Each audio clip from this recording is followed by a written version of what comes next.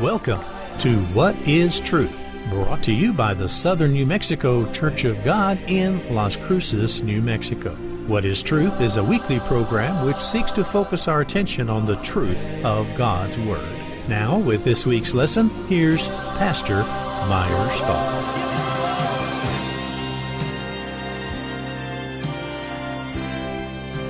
Welcome to the program. You know, this secret rapture, the born again and the secret rapture, and there's a lot of stories out there. If you start out with a false premise, you'll come out with a false conclusion.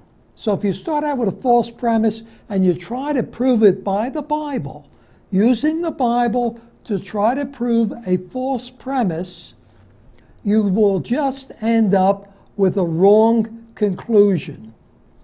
Now, what we're going to do today, my purpose today, is to explain the secret rapture. It used to be called the secret rapture. Today, most people just say, when I'm raptured, or when the rapture comes, I'm going to heaven. The whole idea is you're going to heaven, Christ is going to rapture you away, you're going up to heaven during the Great Tribulation, 3.5 year period. You won't have to go through that, and you'll be safe and sound way up there in heaven with Jesus Christ and God. Now, the question is it true or is it false? My purpose today is to explain the secret rapture and to show you it is a false doctrine and explain it to you from the Bible, from the words of Jesus Christ himself. Now, we're offering two very important booklets today. The first booklet is, Why Were You Born? And it says here at the bottom of the booklet, it says, do you really know why you were born? Do you realize God has a purpose being worked out, I might add, for you? Most fail to understand that purpose. Read this booklet, you will be surprised. Whenever you get any booklets, always read them along with your Bible. And the second is just, what do you mean born again? And here it says, don't be too sure you know. Many religious people talk about being born again, yet they don't really know what Christ meant by those words. The truth is surprising. It's startling. Here, made so plain, you will understand. Just call the number on the screen. We'll send those booklets out to you for free. You can also have a DVD of this program for free. We have nothing to sell on the program. So, let's go into it. Let's go into the Bible. Let's turn to 1 Thessalonians chapter 5, verse 9. Let's look at it. 1 Thessalonians 5, and we're looking at verse 9. And here it says, for God has not appointed us to wrath, but to obtain salvation by our Lord Jesus Christ, who died for us, that whether we wake or sleep, we should live together with him. Wherefore comfort yourselves together and edify one another, even as also you do. So here's the point. God has not appointed us to wrath. That's very true. Which wrath is Paul talking about? Is Paul talking about the wrath of Satan or the wrath of God? Certainly, we're not appointed to the wrath of God. But this tribulation is Satan's angry response at being at his end. He sees his end coming, and he's angry, and he's going against Christians. So the wrath is coming from Satan. Let's look here in verse 21. 1 Thessalonians 5, verse 21.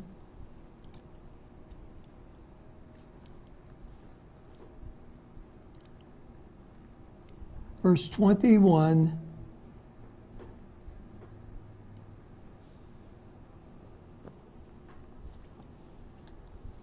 Here we are. Prove all things, hold fast that which is good. How do you prove all things? You prove all things by the Bible.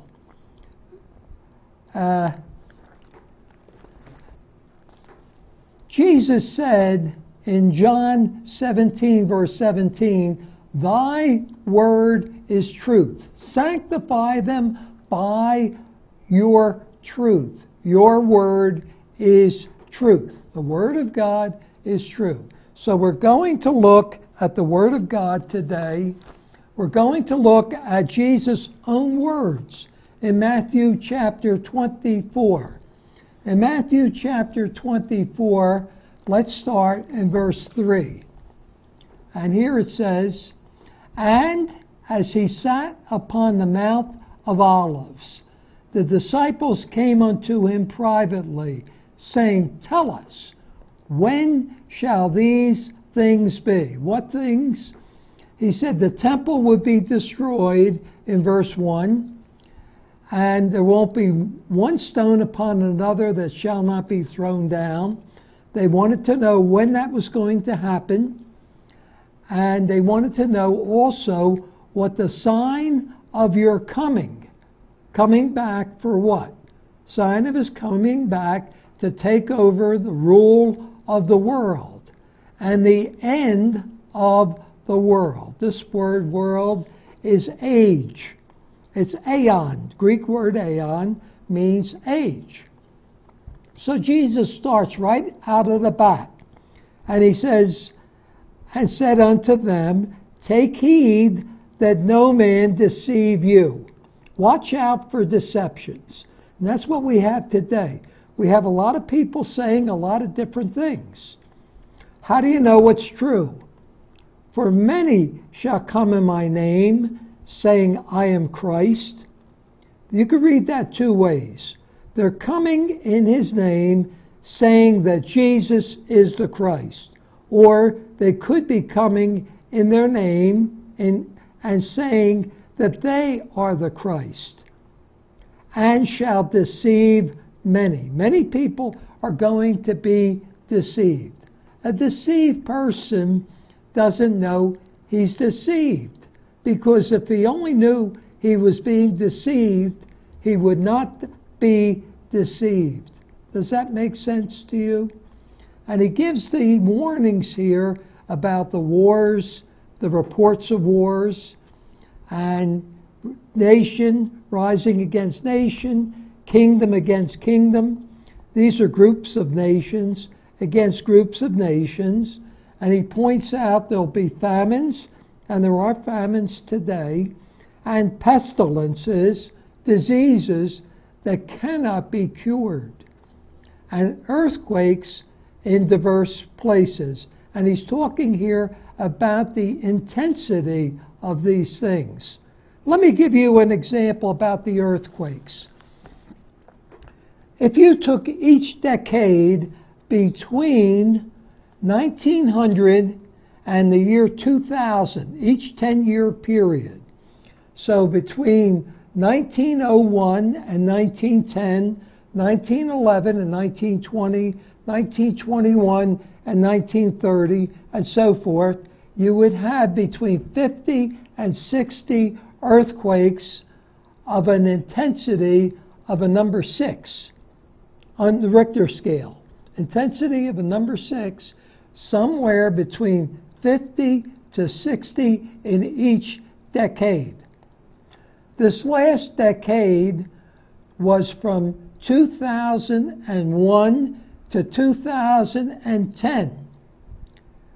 Was 425 earthquakes took place in that decade on the Richter scale of 6 or stronger. So it went from 50 to 60 up to 425. Wars went from World War I, 8.3 million people died. World War II, some 62 million people died. And World War III is prophesied that 1/3 of all humanity will die. That's over 2 billion people dead. So the intensity is so much greater. Now that could never happen around World War II. You could never have that many people killed until we got nuclear weapons. With nuclear weapons, we could wipe out this world. With all the nuclear weapons the countries have, this world can be wiped out, and 50 other worlds just like it can be destroyed. Wow, that is really something. Let's look at Matthew chapter 24, and let's read what Jesus Christ says in verse 9. Then shall they are non-Christians, deliver you, that's Christians, up to be afflicted, and shall kill you. And you shall be hated of all nations for my name's sake.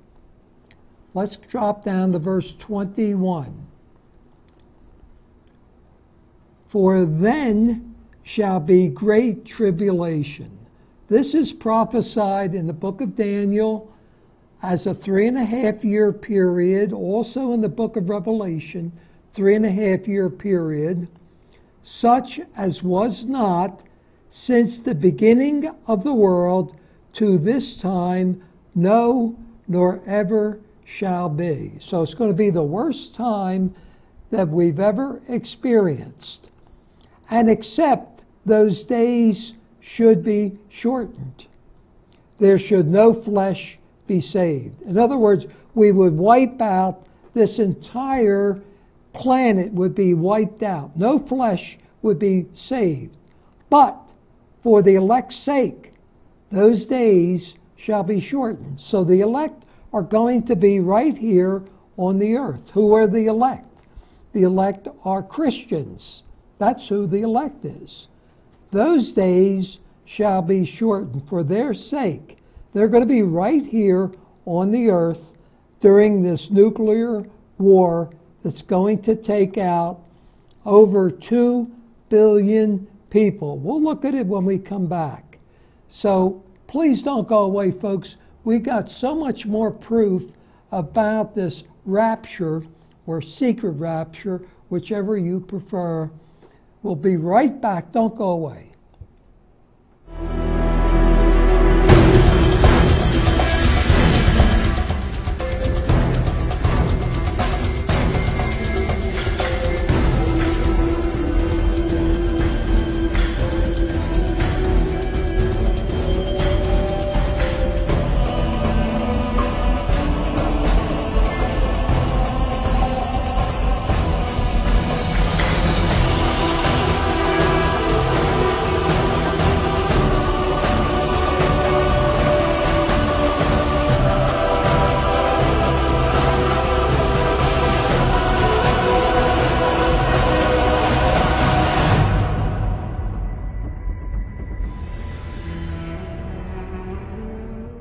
Hi, I'm Cheryl Burke, and I have a confession to make.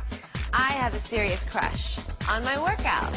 Hip, fun, and always a challenge. Jazzercise is the total package. It's the only workout that I've ever truly loved. Does it show? That's because I'm in the best shape of my life. What a difference Jazzercise makes. When's the last time your workout swept you off your feet? Find a class near you at jazzercise.com.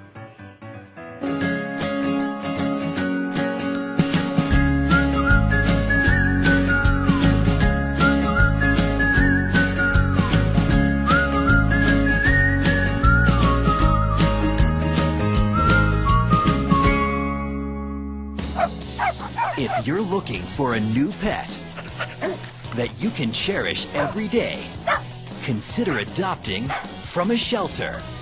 Shelters are full of healthy, loyal, fun, loving pets, eager to become a part of your family.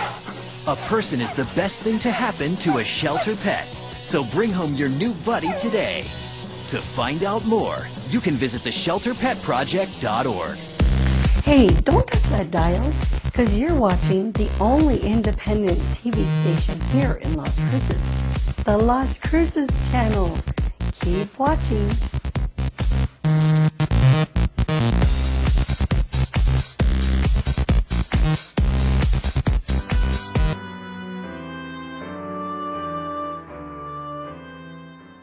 Welcome back to the program. In case you tuned in late, we're discussing the rapture, or it used to be called the secret rapture.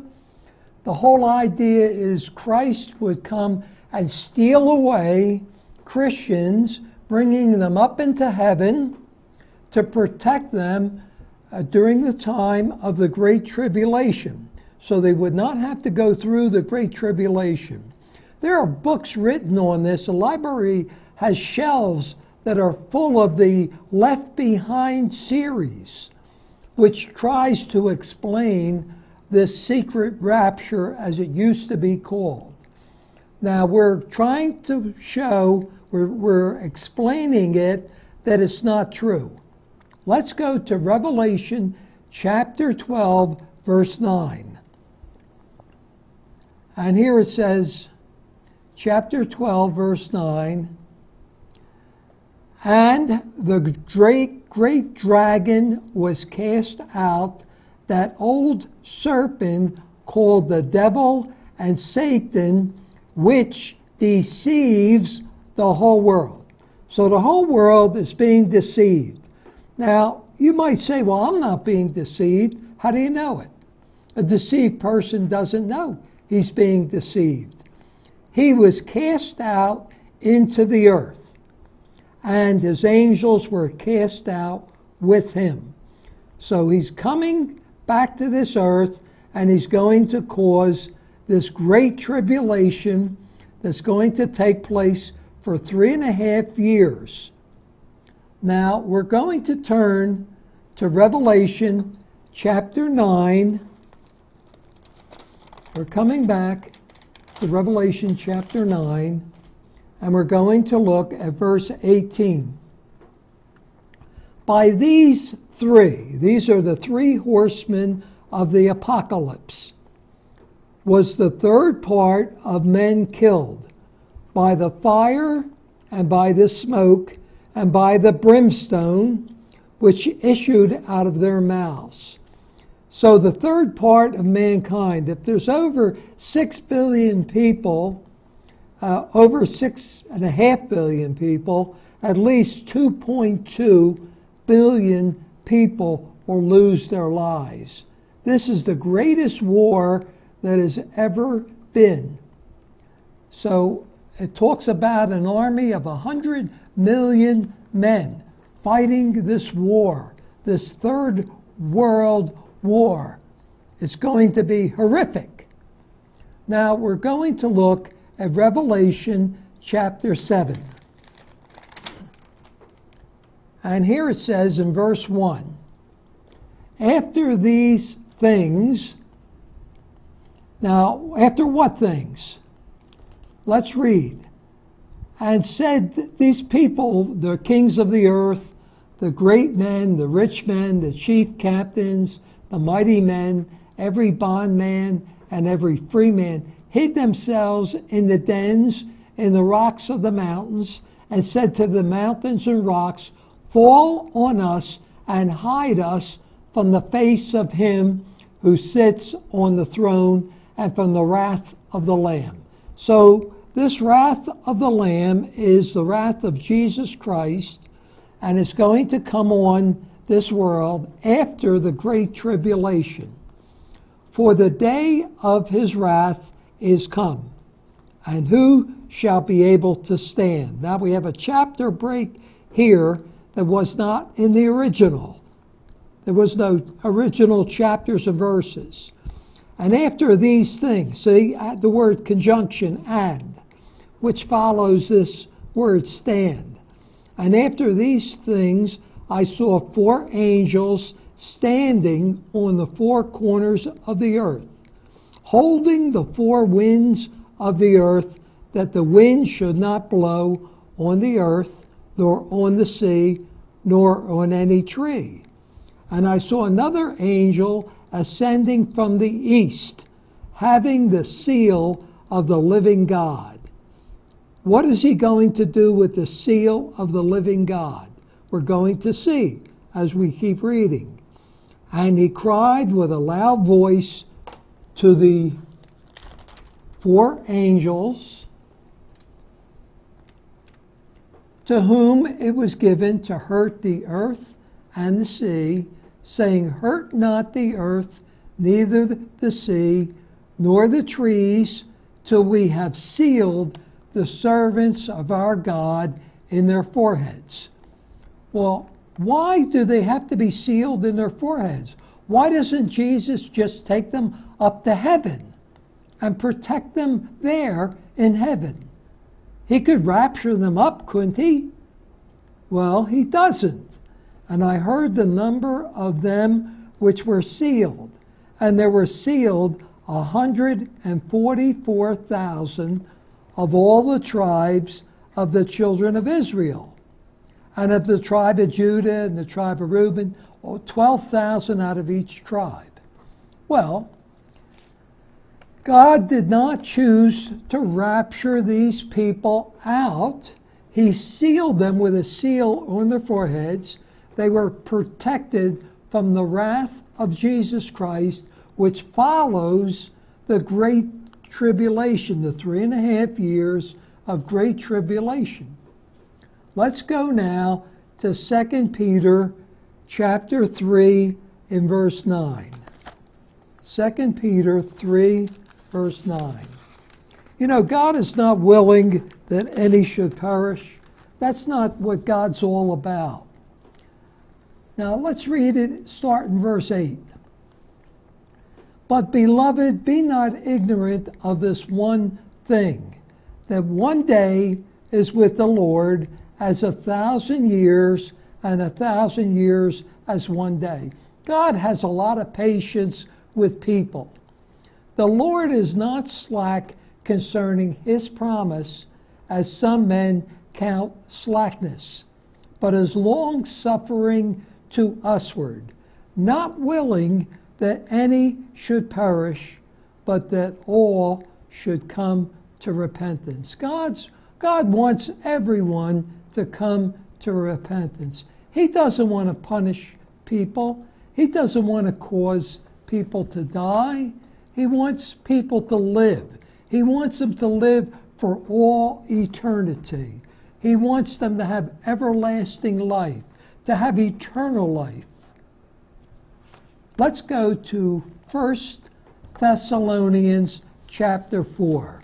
Now here's an area that the people who believe in the rapture try to use to try to prove this